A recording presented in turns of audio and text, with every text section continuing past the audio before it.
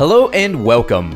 I'm Peter, and we're here to make progress, not perfection. But on that way to progress, we need to learn about conditioning so we can better understand the importance of something like this. Punish right there on the forward 4-2. Anakin already starting to poke away. Yeah, just see Anakin just...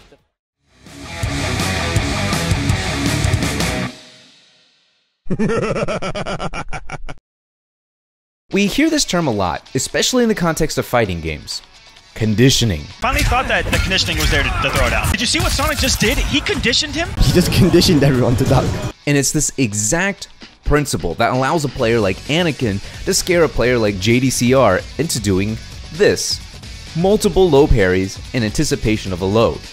It's pretty difficult to get a player the caliber of JDCR to do this. If you or I tried to do this, it probably wouldn't work, but somehow Anakin does. And even the best of players fall victim to conditioning at some point in time. Before making this video, I decided to poll my community to see how well they knew the term conditioning, and almost everyone answered with some variation of getting the opponent used to a pattern and then mixing him up. From the looks of it, the majority of players understand on a basic level what conditioning is. With the exception of these three guys. Deep conditioners. It works deep, repairs fast, for instant hair transformation.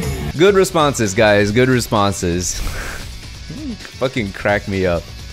Anyways, it seems that the majority of players understand the basic concept of conditioning. However, the answers that were given to me are both correct and incorrect. The official definition of conditioning is a simple form of learning involving the formation, strengthening, and weakening of an association between a stimulus and a response. Mix-ups or 50-50s are just something that we profit from the conditioning process, not the conditioning process itself.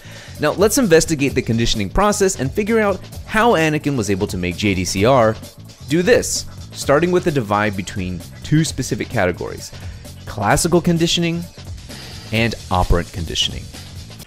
Classical conditioning was first studied by Ivan Pavlov in the 1890s and focused on involuntary automatic behaviors. He performed the world-famous experiment with dogs and ringing bells, conditioning dogs to salivate with the ringing of a bell by pairing food with it. This type of conditioning is limited to things like salivating, blinking, and emotional feelings like fear or euphoria, which doesn't really apply here to fighting games, so let's move on. Operant conditioning. This was a term coined by B.F. Skinner in 1937 and consists of learning through the consequences of one's behavior instead of mere association. Skinner believed that classical conditioning was far too simplistic to completely explain complex human behavior, so he proposed the best way to understand behavior is to look at the causes of an action and its consequences. The most well-known examples was through the use of his invention called the Skinner box. This box rewarded test animals with food for completing a task or punishing them with a weak electrical shock until a task was completed. As we understand, this type of learning is a reward-based learning and can be extremely effective in conditioning animals to doing, well, almost anything, including something like teaching pigeons to play ping pong. This is the type of conditioning we usually refer to in the FGC because it focuses on strengthening and weakening voluntary behaviors by reinforcement or punishment. Reinforcing a behavior seeks to increase the desired behavior, whereas punishment seeks to decrease the desired behavior. In fighting games, punishment is the most well-known operant conditioning method. Take for instance Super Smash Bros., where rolling can be a very powerful defensive option to avoid attacks and create space with its combination of movement and invulnerability frames. If an opponent rolls constantly in a predictable manner, it can be punished, which can dissuade the opponent from using this option. Reinforcement, on the other hand, can play a huge role in opening up an opponent's defense. For example, in Tekken, if an opponent is mostly stand blocking and not crouch blocking, a player may perform multiple mid attacks on their opponent to reinforce the behavior of stand blocking. As a result, when it comes time to throw out a chunky low attack, it would be less likely to be blocked or low parried. The concept of reinforcing and punishing behaviors is generally understood by fledgling players and grizzled veterans alike. But what if the rabbit hole goes deeper? You take the blue pill, the story ends. You wake up in your bed and believe whatever you want to believe. You take the red pill, you stay in Wonderland, and I show you how deep the rabbit hole goes. While conditioning consists of reinforcing and punishing behaviors, B.F. Skinner's experiments with mice and pigeons demonstrated that these techniques can be used in either a positive way or a negative way. Let's take a look. Now, when I refer to positive and negative here, I'm not referring to good or bad. Positive doesn't mean good, negative doesn't mean bad, but rather the addition or removal of something here. First up is positive reinforcement. Positive reinforcement is adding a reward for desired behavior to further encourage it. For example, in a real-world scenario, a parent giving their child allowance when the child gets good grades. When the child gets good grades, they get allowance. And in a fighting game example, remember the thing we talked about earlier about using mid attacks to keep the opponent stand blocking? This is a prime example of positive reinforcement. We are encouraging the opponent to continue to stand block by using mid attacks. This is telling them, hey, look, they're using mid attacks, I'm stand blocking, I'm being rewarded. So that further on down the line, if and when we need to use a low attack, it would be less likely for it to be blocked. Moving right along, we have negative reinforcement. Now, negative reinforcement is the removal of an undesired event or outcome in order to encourage a behavior, like when a parent nags their child about doing homework. Have you done your homework yet? But stops nagging once homework has been completed. A fighting game example of this? This is the Anakin example. A fighting game example of this is when a player continuously throws out chip lows after chip lows after chip lows until an opponent finally decides to respect it and either low block it, low parry it, or challenge it, right? Oftentimes in fighting games, initially beginner players will gravitate towards this. They'll go for low, low, mid, or low, low, overhead, right? And that's where you profit from the conditioning.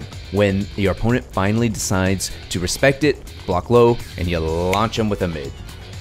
Next up, we have positive punishment. Now, positive punishment adds an unfavorable event or outcome to dissuade a behavior, such as a parent spanking their child for misbehaving. This is found in literally every fucking fighting game ever made. Block punishing and whiff punishing, baby.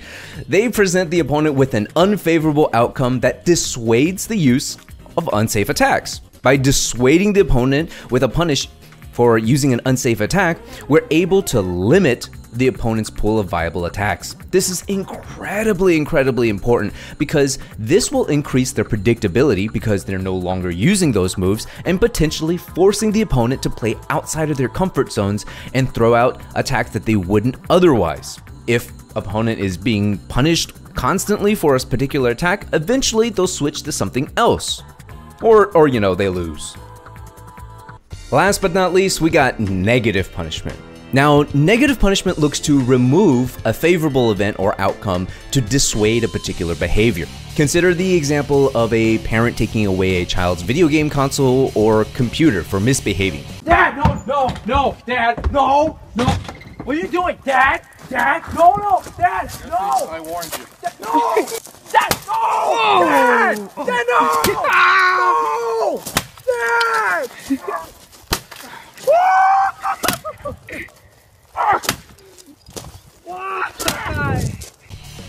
So, how does this apply in a fighting game? What can you possibly remove from a player in a fighting game? Well, in Super Smash Bros., a player's shield is a vital resource that can be pressured and depleted. Shielding is a key defensive option in the game, but by whittling away at this resource with projectiles and other attacks, we can dissuade an opponent from shielding. And by dissuading an opponent from shielding, this opens up a whole world of opportunities, forcing the opponent possibly to roll more, or forcing the opponent to go more on the offensive, which they may or may not be comfortable with. So why is knowing all of this important? Well, to be frank, these four methods of operant conditioning help build the foundation of the mix by either rewarding or punishing a behavior. We are influencing our opponent's perception of right and wrong, enabling us to take advantage of their thought patterns. Philip Zimbardo, a famous psychologist, once said, "The most dramatic instances of direct behavior change and mind control are not the consequences of exotic forms of influence such as hypnosis, psychotropic drugs, or brainwashing, but rather the systematic manipulation of the most mundane aspects of human nature over time in confined settings." If we're able to present the opponent the same scenario or sequence of scenarios over time, we can eventually influence them to behave in a predictable manner. And predictability opens the floodgates for counterplay and big damage opportunities. Whether it's choosing to take away a defensive option or perhaps mixing up the opponent, none of it really matters if the foundations of conditioning are not set. So that's why when we look back at this game right here, Anakin is able to get JDCR, a world-renowned player, to perform multiple low parries like a puppet. Through his use of negative reinforcement throughout the rounds leading up to this point, constantly peppering JDCR with low pokes relentlessly, Anakin was able to impose fear, the fear of a possible low, and take advantage of the situation. Thanks for watching, guys, and joining me on this video. Also, thank you so much, patrons, for your ever so gracious support. Without you, this would have not have been possible. And if you're new here and you like what you see, consider subscribing and hitting that bell notification icon. Below in the descriptions, as always, I also have my links to my Discord, Twitter, Twitch, and Patreon page. See you next time.